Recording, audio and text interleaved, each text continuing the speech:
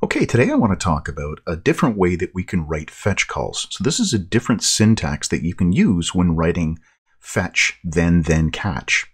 And it all has to do with the way promises work and the way promises are put together and the then method. So I've got a standard one here to start with. I'm using my JSON placeholder. I call to that to get back all of this data that's being displayed in the browser. So we pass in the URL to the fetch, we get the response object, we extract the JSON from the response object. This is also a promise that gets sent on to the next method, so the next then method.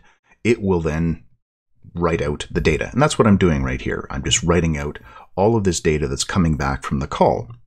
If an error happened anywhere along this chain, so with the fetch inside the first then, inside the second then, if an error happens anywhere in there, it all gets routed down to the catch. And that's great. That's wonderful. It makes it very easy for us to do error handling to have it once at the end.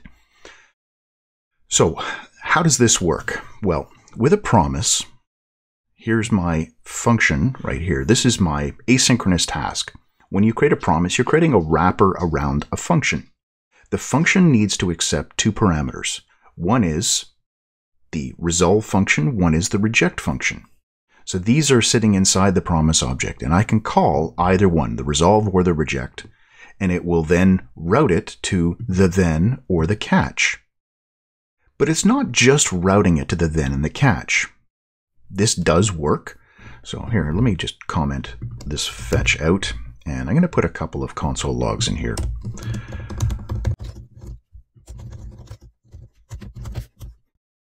Okay, resolve. So this is working. It's calling this asynchronous task right here, and the only thing I'm doing inside of there is I'm calling resolve. That means I'm routing it to the then. Great. If I call reject, as you would expect, I get the error catch. So it's coming down here and running this part. But the then methods are capable of accepting two functions, the same as this. So here we're just giving the names and we're calling those. Inside of the then, I can put two functions like this. So we can say, I'm going to call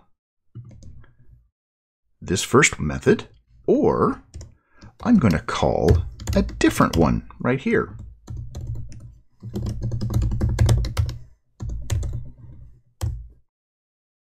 And let me put that inside of there.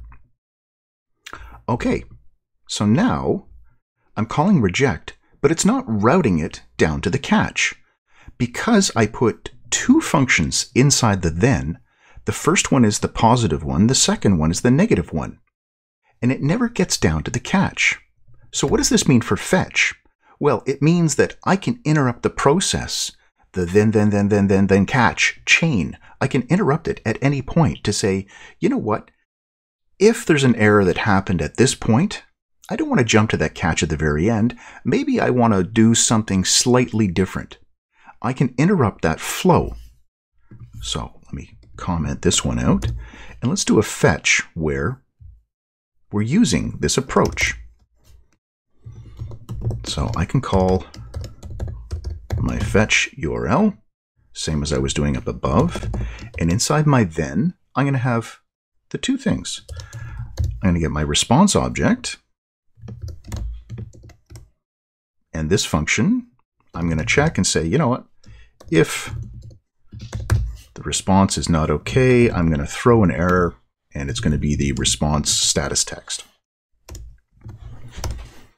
If it does work, then I'm going to return the JSON that I'm extracting. So the same as we were doing in that original call. Now, for this to run, it means that the fetch itself did work. Something did come back from the server. Now, if something didn't come back from the server, I can still come down here and say, let's say console.warn, it was a network error.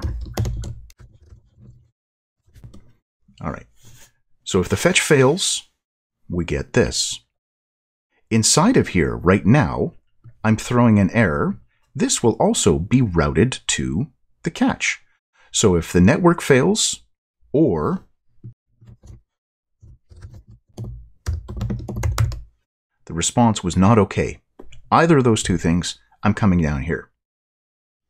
That's what we're at right now. So we run this. I'm not writing out anything if it works. So because I'm getting nothing here, it means that this catch is not running. But remember, we can do that second thing here. I can now split this out and say, you know what, if there was a network error, I'm going to do something different. So I'm going to add this second function right here. This becomes my first level catch. Call it our first interrupt. And we're going to say at this point, this is my network error. And my second then is still going to be able to take the data that's coming from the response.json. Here's that data coming back. Right there, we've got all the data that came back from the server. So we fetched, the network worked, there was no failure with the fetch itself. That means the resolve gets called.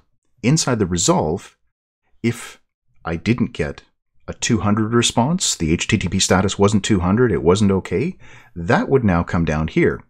And we can say that this is now reserved for this failure. With the response failing, or the response not being okay, we're catching it here. If the fetch fails, it's going to be routed down into here. So this is the fetch failing. And we still have this working right here. And I still have opportunity to do something else. Maybe talk to the database to get cached data. You know, I can use my IndexedDB or something like that. But now I've got this ability inside of the then where I can have a, hey, it worked, hey, it didn't. Resolved, rejected from the first step. I could do that again in here. I could have two, and it would only deal with problems coming from this step right here. So the failure of response.json, if it failed to convert that, that would be here. Maybe the file that you got back wasn't a JSON file. Maybe it was an XML file. So this would handle that error. And so on and so on. We have the ability to put multiple conditions inside of the then, a response and a reject, and they only pertain to the previous then method or the original promise, because every one of these thens is returning a promise, which means it's got a resolve and a reject, and that's why we have the two of them here. So I hope that opens up the possibilities in your mind of what you can do with fetch and what you can do in the then method, just to have a little bit more control over what you're doing. If you have any questions about that, feel free to leave them in the comments. I'll answer as many as I have time for. And as always, thanks for watching.